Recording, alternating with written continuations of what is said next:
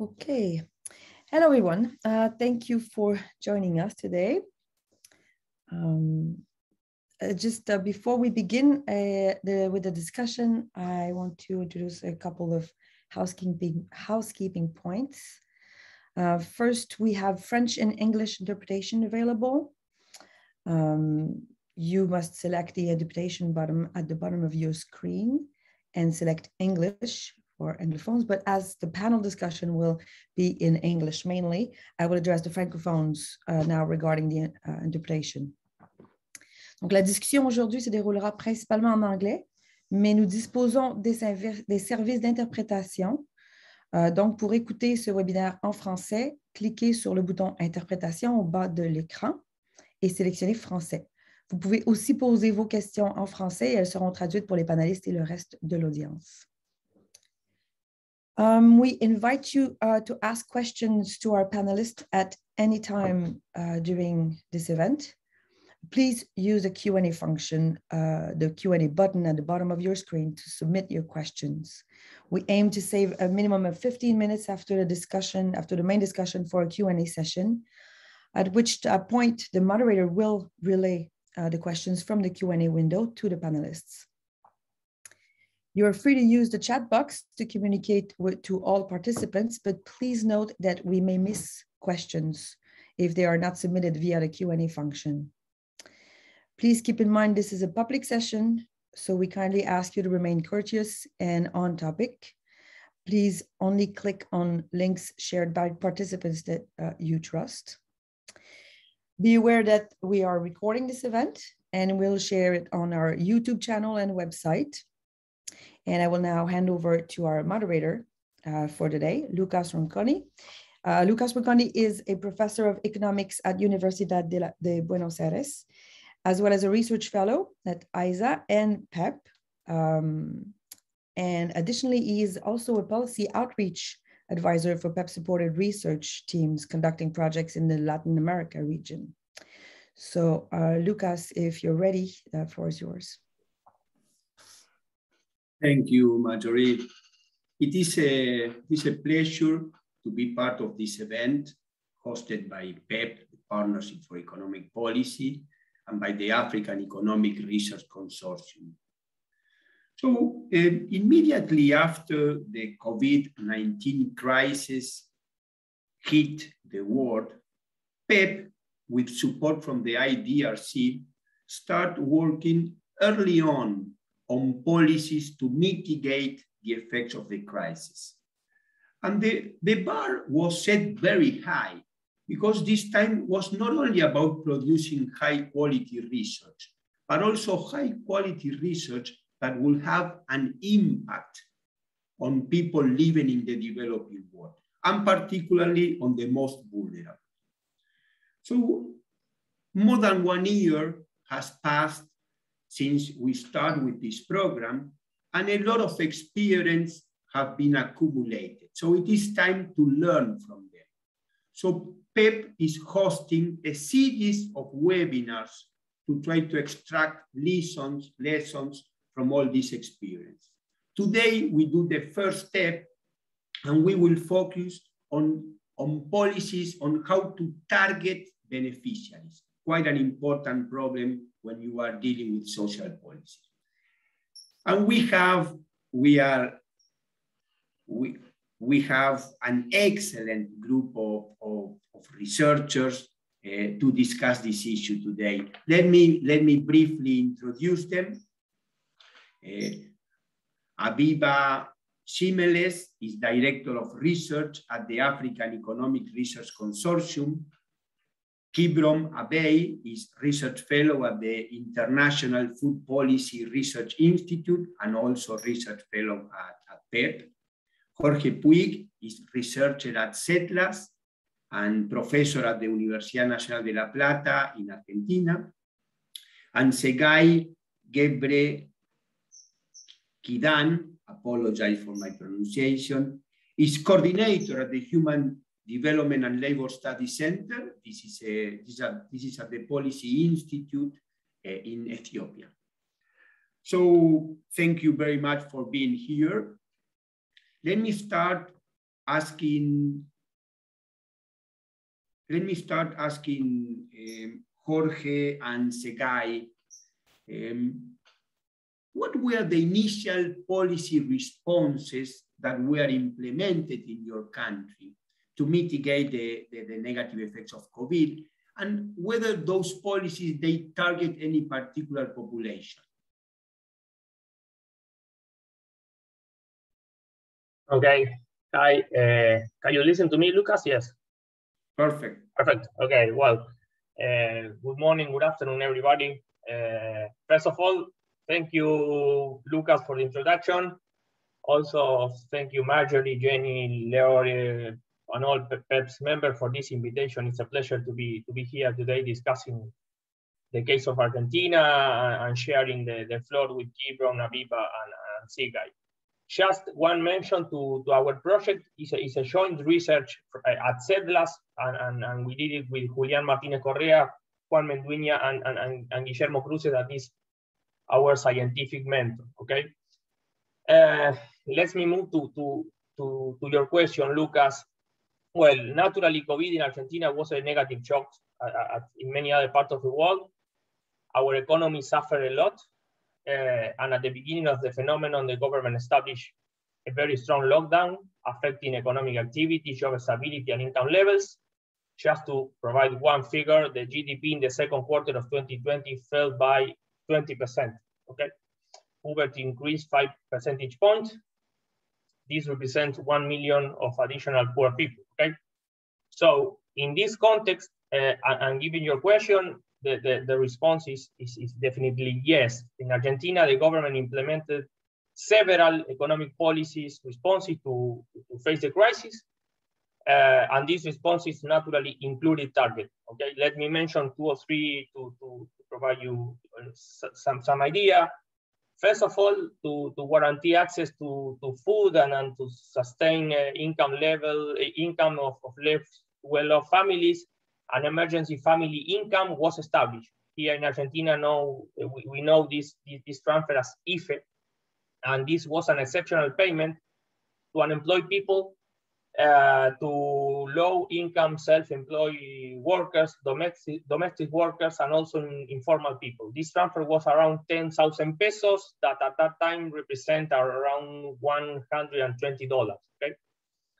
Also, the social protection system was reinforced. Okay, beneficiaries of cash transfer programs received an extra payment, a bonus payment. Here, to give an idea, the most important cash transfer is known as Universal Child Allowance, the AUH, here in Argentina.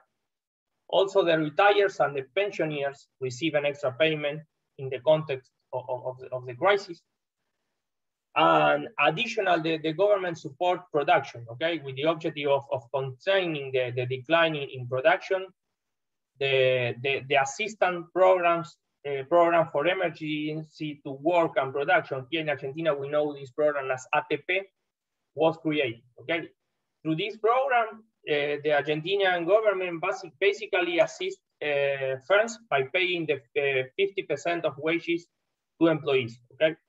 So all in all, this package of measures was estimated on approximately 4 points of GDP and had been in place from the beginning of the crisis in March 2020 up to the end of 2020. So we had policy responses and naturally we had focalization or targeting to the beneficiaries.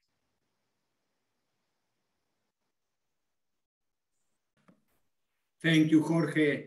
Tsegay, the mic is yours.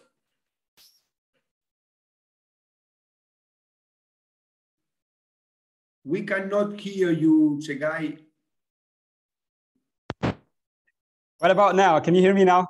Yes, great. Thank you very much for the opportunity to be part of this panel. You know, my talk will be based on our findings for the Ethiopia case study. So in terms of policy responses in Ethiopia, generally the general response has been more of a containment measure rather than lockdown in Ethiopia, and creating a lot of information, awareness about hand washing, wearing face coverings when going to public institutions or even banks, and also a lot of public awareness initiatives by telephone, by radio, and stuff like that. In terms of specific interventions, there has been some, availing finance and giving priority to sectors which were affected by the pandemic mostly, like hospitality and floriculture. And there has been also date rescheduling for those. Another thing was logistic support for firms in the industrial parks, as they tried to change production from normal textile and garments to PPE. And another thing that came late was, Jobs Creation Commission initiatives on sort of saving jobs. So they had some donor-driven initiatives, such as the MSE Resilience Facility, MSE Business Emergency Unit, and also job protection facilities. These all sort of aimed at supporting MSE in terms of those who are highly affected by the pandemic. So, giving them wage subsidy and stuff like that. But however, the scope was very, very limited. And also, as most of the Ethiopian sectors, Ethiopian economy is informal. So sort of targeting was very difficult. And those informal firms were actually asked to apply online, to make their case online in order to get support. So obviously targeting was not perfect. And another perhaps very useful intervention has been the PSNP, Productive Safety Net Program, which was there since 2005. So it wasn't a response to COVID. However, it really saved almost 1 million people from slipping back to poverty. So the PSNP, when the pandemic struck, the beneficiaries got their payment in advance. And also it has both direct cash grant and also public service, public work component. So when the pandemic hit, both programs, both types of beneficiaries got the money in advance, which actually helped them, cope from the effects of the pandemic. Thank you. Thank you, Tsegay. The issue of informality is emerging very early on as expected, so we will have to come back to this issue. Let me now ask Kibrom, Jorge, what was the focus of your study, and how did you come to identify this as a priority to inform policy decisions?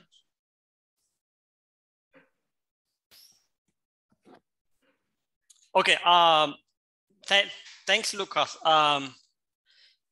Yeah, okay, so Tsegay have briefly mentioned some of the focus of our study, but I'll be briefly cover what the focus of our study was and why that is important for policy making.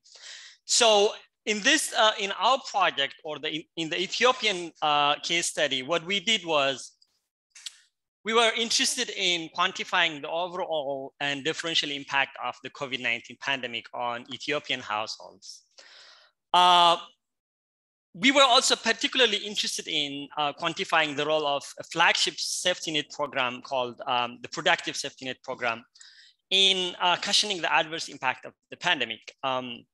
So these were the two major components of the project, and I think, these are very much the most immediate priorities that governments would be interested to know after witnessing a global shock of the side of the pandemic, or the COVID-19 pandemic. In that sense, once you experience and witness a big shock to the economy, to households, the first immediate priority for a government would be, I think, understanding how much had been the impact and who had been affected, and what can we do about that? And we are exactly addressing this question in this project. We're trying to quantify how much had been the overall and differential impact on different households, and what could have been done in terms of prioritizing and introducing some social protecting policies. So in that sense, we are definitely contributing to that in terms of identifying the the vulnerable households which have been affected by the pandemic, as well as the role of an existing social protection policy. If there is a bit of time, I can briefly mention what we found in terms of our major findings. So at the major finding, what we found in this project is the pandemic had increased the headcount poverty rate by 2 to 4 percentage points. And this translates to about 2.4 to 4 million people slipping into poverty because of the pandemic. And unfortunately, this is a substantial loss in recent gains in poverty alleviation in Ethiopia. And I think in that sense, we also tried to quantify the benefit, the role of the PSNP. And what we find is the PSNP program have saved about 0.8 million people from slipping into poverty. I think this exercise is very useful in terms of informing medium-term and long-term recovery strategies. And I hope these results would contribute and feature in the public discourse on the overall impact of the pandemic and the role of social protection systems in Ethiopia and in Africa. So let me stop here and then I'll come back if there are questions. Thanks. Thank you, Kibrom. Jorge? Thanks, Lucas. Okay, yes. The focus of our study was mostly on provide general insights on how the COVID-19 was affecting employment, income distributions, considering this policy response. We believe that this, at the beginning of the crisis, was very relevant because the crisis was producing very strong damages on the economy of Argentina, and provide answers to how effective the policy response were in mitigating these damages. We believe that was very, very relevant at that time. So briefly, we simulate the impacts on welfare at the household level using household survey data, and also we use administrative data on employment and wages. Also, we use a lot of information related to government cash transfers. And we, in our project, we started working with the hypothesis that the COVID-19 crisis strongly deteriorated the economy of Argentina, also the household welfare. But the policy response collaborated to counteract, or at least partially, these negative effects, okay? Just to summarize our results, we confirm this hypothesis with our finding, okay? So in this context, the identification of public assistance beneficiaries in our work was crucial, okay? And the degree of success in targeting public resources was a key aspect in our research. Most of all, given the pile or the amount of resources that the government was expending at that time to ameliorate the effect of the crisis. And we believe that this was key at that moment to inform the policy decision process, okay? We interact with two main stakeholders. Both of them were official at the Ministry of Finance, okay? And they were very, very interested in where the beneficiaries of public policy response were located along the income distribution. Also in some other type of characteristics like gender and age group, but they were very interesting on the targeting of public policy response, okay? Just to mention one consultation meeting, I remember where one of our stakeholders commented to us that her office was in the process of making a policy report to discuss further policies for supporting poor children, and they need some byproduct related with our research with our project analysis, and specifically, she was needing the impact of COVID by age group. Okay, so we moved to prepare this material, and we provided a description on this issue, and we had very, very fruitful discussion on these issues related with targeting and focalization.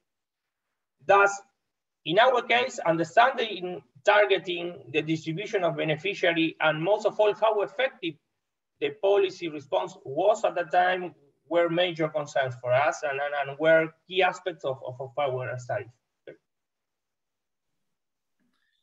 This is very interesting, Jorge, what you mentioned, and also the points raised by Kibrom, that in order to have an impact on policies and therefore on the quality of life of people living in our countries, it is necessary to collaborate early on with policymakers. If we just want to focus a research agenda, exclusively focus on the research aspect, but without working in a coordinated manner, without listening to policymakers, our chances to be effective are much smaller. Let me turn now to Abebe.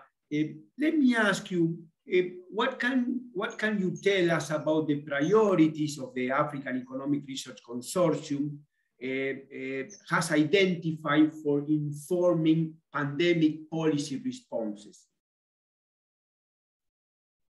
Thank you very much, Lucas. The African Economic Research Consortium is pleased to be in this panel, and we sincerely appreciate our sister institution, PEP, IDRC, who's supporting this event, and everyone, thank you for being here. Now, in terms of what AERC has been doing, and just to outline a bit on the policy priorities, we believe we have found as evidence in combating the pandemic and also accelerating recovery going forward. I would just say the following. One, like all my colleagues and also PEP, we've been extensively engaged in evaluating the impacts of the policy responses on poverty, inequality in about 5 countries in Africa. But we are also now studying the health financing system in Africa, how it should be restructured to handle such a pandemic if it were going to happen in future. And also we are looking at the impact of COVID-19 on the learning outcomes and how it is going to have long-term impact, especially this intergenerational impact. So basically, these are some of the research we are involved in. And particularly also, I'm happy to say a bit with a focus on the gendered impact of the COVID-19, taking it a bit further than the social and economic disruptions, but also the psychosocial impact that is borne by women, especially when it comes to anxiety, mental health, and also violence experience during the height of the pandemic. Just to summarize from my perspective, what is the best policy priority? One of the things we've been reflecting is, could African government policy makers, decision makers have reacted differently to the pandemic? Would it have a different outcome on both containing the pandemic at the same time, reducing the impact on livelihoods? So when we examine, for instance, the extent to which stringency measures and also lockdowns facilitated the reduction in infection rates, the evidence suggested that yes, there were visible impact on containing the pandemic, but also reducing fatality rates. However, interestingly, the most important actually factors were not lockdowns, but rather the type of interventions Tsegay mentioned earlier. Community awareness, for instance, ability to governments to spread the word how this virus is spreads and how also people should take care of themselves. The reason being, you see, the WHO guidelines are prepared the developed countries setting in mind. In Africa, social distancing, where do you go? You live in a crowded house. And also, for instance, access to water, for instance, itself within a family, and also isolation, etc. All of these things don't seem to have traction when it comes to the setting in Africa. So far, we've been lucky. But I think when you do the quantitative analysis, the most impact is the testing and tracing capacity of governments. And the other is also the ability of the government to communicate reliable information to the public. Now, when it comes to the impact on the economy, I think everybody knows, like everywhere else, Africa has been battered. At the height of the lockdown, our estimate from nightlight data approximately was about 5% of GDP. That is a huge contraction. And then when we looked at also high frequency phone surveys in 10 African countries, the job losses, the income losses, and the coping mechanisms, like for instance, reducing food consumption, etc., is huge. So what we are advising is going forward, governments need to have multiple strategies instead of just probably four, and which works for their context, and also mobilize the public in order to comply with the guidelines. But generally, this is what we have found. And a bit, if you allow me, when it comes to the recovery, I think now most governments have exhausted their fiscal space in dealing with the pandemic, and the economy is not doing well, so revenue is shrinking. So many countries are facing a risk of high debt distress because they don't have access to international capital. But most importantly, there is also the issue of jobs being lost permanently. I'll come to that in the next discussion. So thank you, Lucas. Yeah. Thank you, Abiba. Many very interesting comments. As it should be obvious, to find local solutions, you need local researchers. So you gave a great example, and that's something that we should never forget. Let me move to the next question, Kibrom, Abiba, Jorge. So based on your findings, can you explain why targeting beneficiaries is so important when designing policy responses to mitigate the effects of the COVID crisis?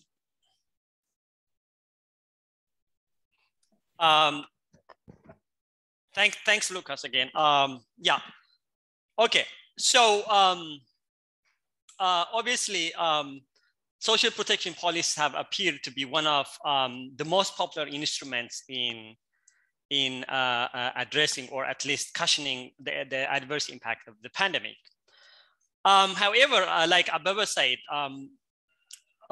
governments have limited fiscal space, and that justifies the need to have effective targeting strategies, because they cannot reach all affected people. Because, you know, I mean, this is a coverage shock that affects communities and globally millions of people. So let alone countries in Africa, even Western countries need some form of targeting to address and reach out to the ones which are more affected by the pandemic. So this is the very much obvious reason why we need proper targeting. But there are also additional justifications for that. We need proper targeting partly because governments also want to achieve the maximum net benefit out of each dollar invested in social protection.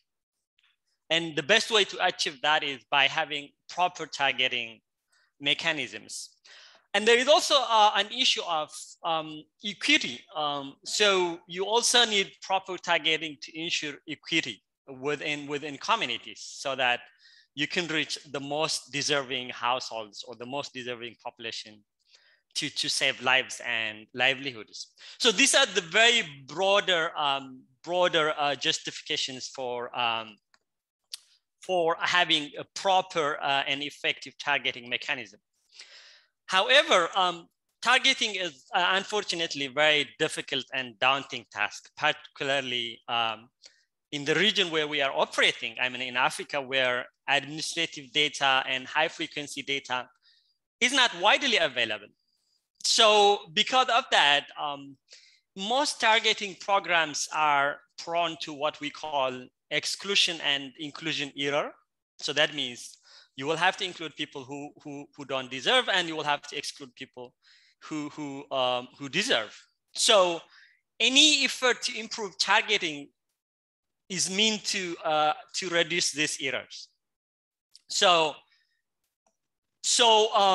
Then when we come back to what we did in our study to evaluate the efficacy of the targeting of beneficiaries in the case of Ethiopia, what we did was we assumed, okay, let's create an ideal setting, a setting which allows us to ensure that the PSNP program was perfectly targeted, and it reaches all the people that deserve, mainly all the poor people.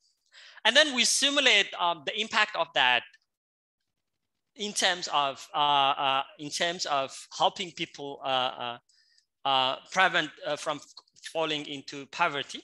And what we found is by improving the targeting efficiency of the program, we could have saved, or we could save additional people, millions, by just simply improving the targeting of the program. Obviously, this is not something that's straightforward. It's easy being said than done. But I think there is a room to improve targeting of this type of programs to achieve more targets in terms of poverty alleviation. So that's what we did in terms of our project. Now let me talk a bit about going forward and what do we need in the context of Africa. How can we improve targeting of social protection policies? And I think one idea that many people seem, or at least researchers are converging, is the need to move to what we call shock responsive targeting strategy. That is a targeting strategy that can respond to emerging shocks, to emerging pandemic. And again, this is a bit easier said than done, but this also means that we need to move from what we call the static way of targeting, and we need to have a dynamic targeting, a targeting that not only considers chronic poverty, but also vulnerability to shocks. So traditionally, most social protection policies aim to address what they call chronic poverty, but that doesn't mean that this type of targets and policies are also effective in addressing pandemics. So if we want to have policies and targeting strategies that also can serve in addressing the impact of the pandemic, then we need to have what we call shock responsive targeting strategy and shock responsive social protection strategy. Yeah, let me stop here and then I'll come back to that if there is a time. Thanks. Before passing the mic to you, Abebe, let me say one thing, reflecting on the insightful comment by Kibrom. So we want to know whether the exclusion and the inclusion errors, if they are mainly due to a lack of technical information, a lack of technical skills on the government, or if there is a political economy dynamic behind that, which would be a much more complex problem to solve. But let me leave that question for later. Abebe, thank you for your time. The mic is yours. Yeah, thank you so much. you see, the first question is, do you really need also social protection under this situation? And if you look at what African governments have done, at least from the data I've been able to glean, tax breaks, for instance, most of the governments across Africa, they have and advise employers to pay some wages for their workers, and then a bit of subsidies, rental subsidies in some cases. And then there are some that have done a bit of target intervention, like in Kenya, for instance. The reason being, I think governments find it very difficult to do targeted social protection program for the very reasons that Kibrom provided in great detail. So in principle, I think all of us agree the most needy members of the population who are affected should be able to get support and assistance in these difficult times. But the problem is identifying them, and also how much are you going to provide the support? What is the amount of support you can give? Just to show a little bit of the difficulty, a recent paper, I think by Rabalen and his colleagues, on Africa showed that 75% of undernourishment, for instance, occurs in non-poor families. Actually, which makes then target, if you want to reduce malnutrition or undernutrition, and if you target only the poor, probably you are missing almost 75% of the people who are old. Partly they said this is because of intra-household problems, distributional problems. And another one is, at least from the experience, what vehicles should governments use? I think faith-based institutions, even civil societies, etc., are much better suited to identify the needy than, for instance, formal government institutions. We have seen it again all over Africa. When people are asked, for instance, during this difficult time, where did you get support? Some of them, in some countries, say, for instance, they received support from the church, from the mosque, and also some of them say from families, etc.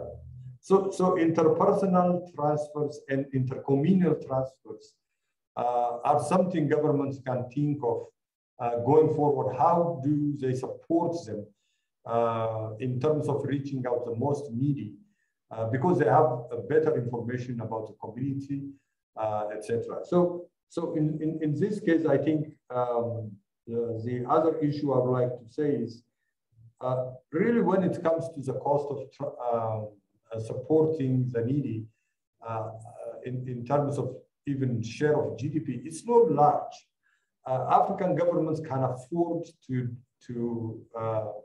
I think some estimates show if they spend 2 to 3% of GDP, they can really cover the most important vulnerable groups. The only problem is that resource will be the one just Kibrom mentioned, the mistargeting and the leakages would make it non-effective. So probably innovative ways of reaching out to the vulnerable groups will be, I think, more effective. Thank you. Thank you, Abiba. Jorge, the mic is yours. Try to be brief. We are running out of time. Sure, Luca, many thanks. Well, despite of our result, I think that the answer is common sense, given that to mitigate the crisis, the policy response must identify who suffer the most. So targeting beneficiaries is very, very important when you are designing policy responses. So you need a very, very good targeting, because this is the key to reverse the damages related with a negative shock on the economy. However, as Kibrom mentioned, implementing the policy response and the targeting is extremely complex, okay, and faces many challenges. As you also mentioned, Lucas, you have the inclusion and exclusion error around the corner. So you must effectively reach to those beneficiaries. Just to mention something related with our results, in Argentina, more than 10 million people receive some kind of public cash transfers, okay? And around 9 million receive the IFE, for example, okay? And when we interact with the stakeholders, the crucial question there was how those beneficiaries were distributed along the income distribution, okay? So in our research, we showed that the AUH and the IFE were the two most pro-poor cash transfers, okay? This is a very well-established fact here in Argentina too, by some other papers. 85% of the beneficiaries are at the bottom 40 of the income distribution. And naturally, we think that this is related with the eligibility criteria for those cash transfers, okay? We mentioned informal workers, unemployed people, low-income self-employed workers, and here in Argentina, and also in line with the Tsegay mentioned, we have relatively high informality. 40% of the population is informal, and informal workers are in the bottom of the income distribution. So logically, the benefits associated with the IFE, for example, tend to be pro-poor. Just to wrap up, and I agree with many points that mentioned Kibrom and Tsegay, the role of policy responses and targeting the beneficiary is crucial. Okay, and here in Argentina, based on our research, we have evidence for supporting this idea. Okay, in Argentina, negative effects were ameliorated as a consequence of relatively well-targeted policy response. Okay. The targeting was not perfect, as Tsegay mentioned in relating his study, but because we have some leakages through pensioners, some details, but policy response and targeting beneficiaries is crucial in this type of, when designing policy responses. Thank you, Jorge. Let's move to our last question. Let me ask Tsegay, Jorge, Abebe. What are, in your opinion, the key challenges ahead for the government? Thanks again, Luca. As mentioned by Abebe, Kibrom, Jorge, the key challenge now is there is limited fiscal space. And in the Ethiopian case, it's exacerbated by war, which also, brings reallocation of resources and also decrease in donor support in the country. So it's particularly challenging in Ethiopia, but it's a challenge in many countries, in Africa especially. Another challenge is, that we've been talking about is informality, which makes targeting very difficult. Most of our interventions have been based on sort of ad hoc or based on the very obvious. So like because of the overall lockdown, hospitality was affected and it was very visible. So government somehow attempted to support. However, other sectors like rural areas who were actually affected by the supply chain disruption, by increase in prices, were not really, a target. So the fact that most sectors in Ethiopia, especially in rural area, about 90% of the sectors is agriculture, self-employment, informality.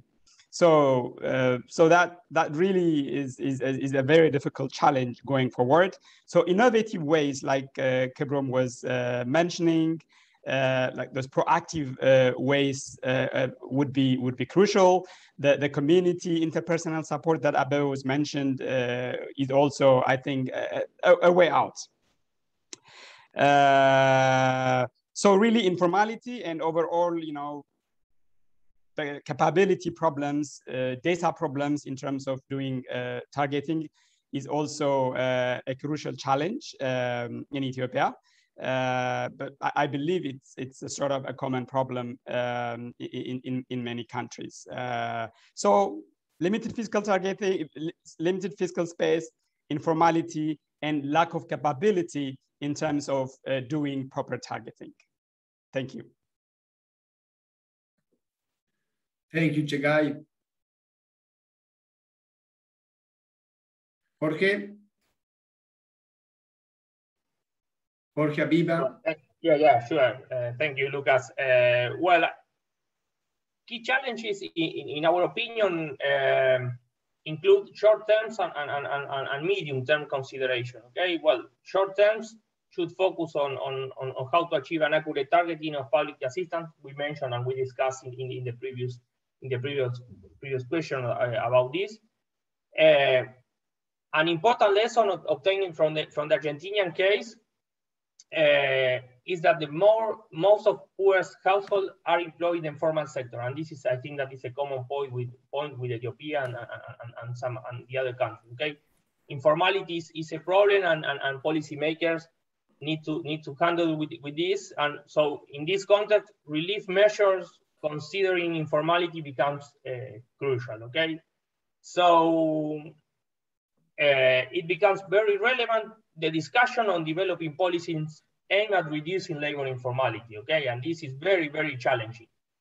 Labor market policies play an important role in the formalization of employment, so this is very, here in Argentina, is central.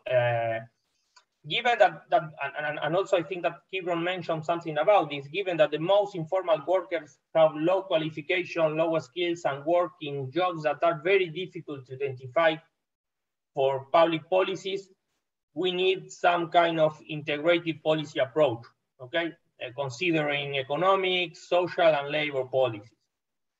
Also, a key challenge is to address the questions on how to adapt people to the transformation of the workplace. Okay, given that the post-COVID, in the post-COVID era, and since the crisis may catalyze or accelerate wider adoption of teleworking practice. So here we have a challenge related with previous comments from my colleagues.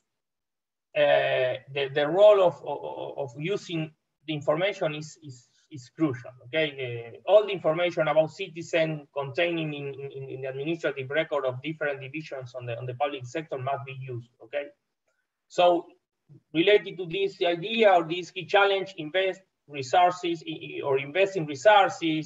and in modern technologies is a challenge. Okay, this in order to obtain good handling of the information and in order to have the information timely. Okay, you need to focalize when the crisis is arising. You need the information timely. So also make effort to get this information updated as possible is crucial. This is important in order to what you mentioned, Lucas, related to minimize the typical inclusion and exclusion errors. Okay, and let me mention the last the last key challenge that maybe is related with financial inclusion. Okay? Here in Argentina, particularly financial outreach is a key driver of poverty reduction in low and middle income countries. A lot of literature on this point is available. So the policies or policy will be needed to help households to receive government transfer. Okay, and also to be buffers or financial buffers to spread resources over eventual new way of this crisis or future crises that with similar characteristics. So I think that we have many key challenges and we have to think on this and provide policy advice on these challenges. Thank you, Jorge. Abiba, try to be as short as possible so we have some time for the questions and answers. Thanks. Yeah, I'll be very quick. Actually, the crisis should be taken as an opportunity, in my view, where governments in Africa should think of implementing long overdue reforms in all spheres of social and economic life. The reason being, Africa seems to have these shocks persisting for a long time. And already, most countries have been going through several shocks simultaneously with the COVID.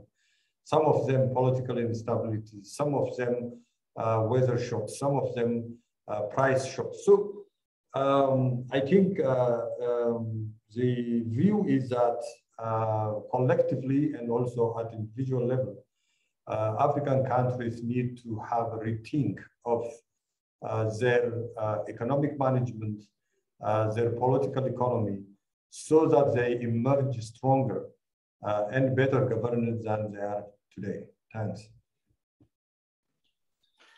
Thank you very much. Thank you very much for the four of you. Very, very insightful. Let me now read 3 questions that have been raised, and then you can choose which ones you can answer. From Charlene Raga, I would like to ask whether researchers think we can merge short-term emergency responses with long-term recovery efforts, whether there are some trade-offs when we try to achieve these multiple objectives on the short term and on the long term. Second question from Abdelkrim Arar.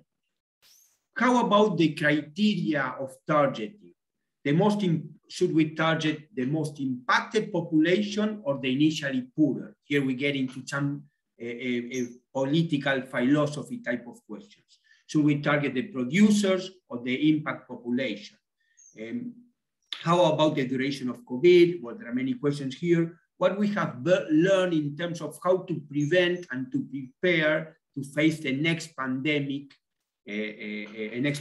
crisis. And a third and last question, from a political economy perspective, did in your own experience, the policy proposals that you have been working on, did you find strong allies or enemies? Did some NGOs, journalists, political brokers play any role either supporting or undermining the policy responses? So to try to get more, going beyond some technical aspects and try to understand more the political dynamics behind these issues. Anyone would like to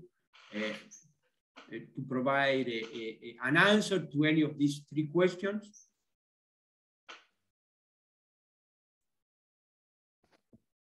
Yeah, I can try the last one. Please, Abiba, go ahead.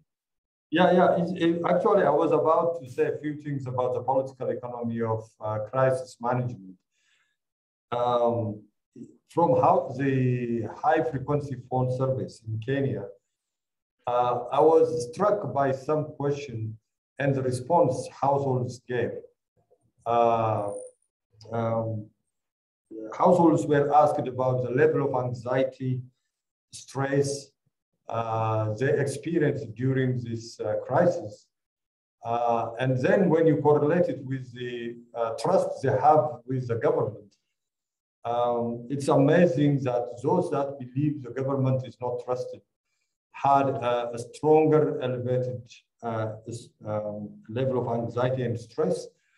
And also in those regions where high concentration of such people exist, there was huge daily violence reported, criminal activities in those areas. So when you take it in the big picture, I think the relationship between governments and the public becomes a defining moment, even in combating this crisis. Look at, for instance, the vaccine adoption rate, or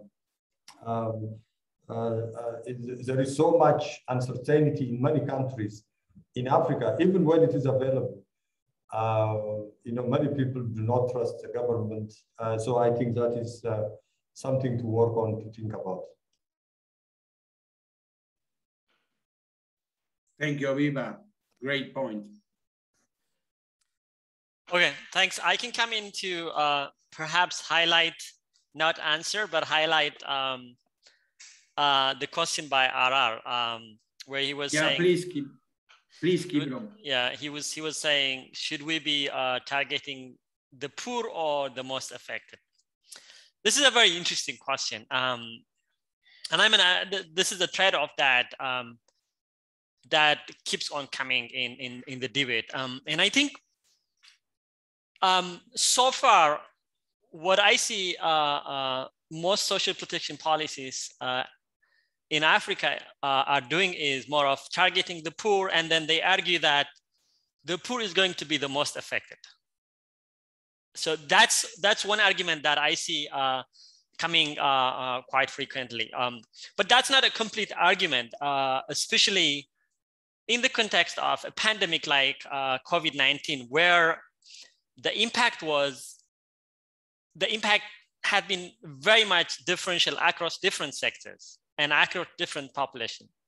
So imagine, I think, I mean, some sectors have been very resilient to the pandemic, while some sectors have been very vulnerable to the pandemic.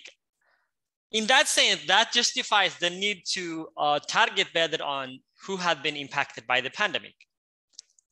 But this comes in with a small of challenge. Do you have the instrument to identify who has been impacted? So the easiest way that people have been doing it, it's easy to identify who is poor, rather than to identify who's going to be most impacted. But in the ideal setting where governments can have either administrative or high frequency data to identify who is most impacted, then I think there is a need to also pay attention to that. But I think that debate continues, and obviously it's not just a yes or no, but I like that point, and yeah, that's what I can say. Thanks. Yeah, very interesting. Let me allow me to use my authority to ask Jorge from Argentina to talk about the trade-offs between short run and long run. I am from Argentina, and this is a fundamental, at least in my opinion, a fundamental dimension of policy making in Argentina. So can you talk a little bit about the trade-offs between expanding aggregate demand in the short run and having fiscal problems and many other types of inflation, etc., in the case of Argentina, Jorge? Yeah, sure, Lucas, many thanks. Well, the Argentinian case is relevant because when you face a crisis like the COVID-19 crisis with this magnitude, you need to, the theory suggests to expand aggregate demand. But Argentina entered to the COVID-19 crisis with a previous recession, okay, without access to credit markets, with high level of debts, with no fiscal room or fiscal space. So the only tool available was money printing, okay, emission. So this for Argentina was a very, very important problem, because at the same time, the government needed to attend the population. Okay, when a crisis like COVID-19 appears, you need to assist the population with some bias to universal assistance, because you have a lot of people needing assistance. Okay, and the trade-offs naturally exist, but I think that policymakers, and here in Argentina we have the case, opted to solve the short-run problem. Okay. Now in Argentina, 1 year and a half after the start of the crisis, we are leading with inflation, high inflation that is the result of the money printing at the beginning of the pandemic. But I think that in theory, you have this trade-off. We can discuss this trade-off here in a meeting, in a conversation. But then when you are in office, when you are in charge of adopting policies, you need to solve the trade-off, and you have no option than solving the short-run demands. So I think that here in Argentina, the government opted for the short-run demands with the limited tools that the government had at that time. And well, now we are handling the long run consequences of this action. Okay. Thank you, Jorge. There is a final last question. Maybe Tsegay, maybe you want to take it. The question is from Aleni Tesfaye. How was your research study influenced by other happenings, such as conflict, internal displacement, grasshopper plagues in Ethiopia? Thank you. Yes, so unfortunately, you know, in Ethiopia, it's not only COVID, which was a challenge. You know, locust infestation was another big problem, especially in the east and in the northern part of the country. And then in the last 1 year, you know, war came. So it's a lot of challenges from all directions. But of course, our study focused on sort of on the impact of the pandemic. But of course, the conclusions, what Kibrom was talking about having a proactive system, is not only doesn't only work for COVID, but also for any type of shocks. So even though our study was sort of driven by the COVID, our conclusions, our recommendations, they can be applied to any sort of shocks, be it natural shocks or the sort of, you know, global drivers of change. Now there's climate change, there is technological change. So it's very important to have a system which is adaptive and which is flexible to you know, deal with shocks. One very good example from Ethiopia. It's not from recent times, but from earlier times. As you know, Ethiopia is prone to drought. So you know, we have had to deal with droughts once every 10 years. So in the past, drought tended to kill more people than in recent times, because in recent times we have better early warning system. So Ethiopia somehow have learned from those. So and I believe that you know, something similar, some proactive systems to predict shocks and to deal with shocks is very important. Thank you. Thank you, Abiba. Thank you, Kibrom, Jorge, Tsegay. Thank you very much. Thank you for the organizer. Thank you for everyone who participated. Let me just conclude, just as a reminder that this was the first of a series of webinars. We will have another one in December, another one in January, another one in February. So stay tuned with PEP. Thank you very much and have a great day.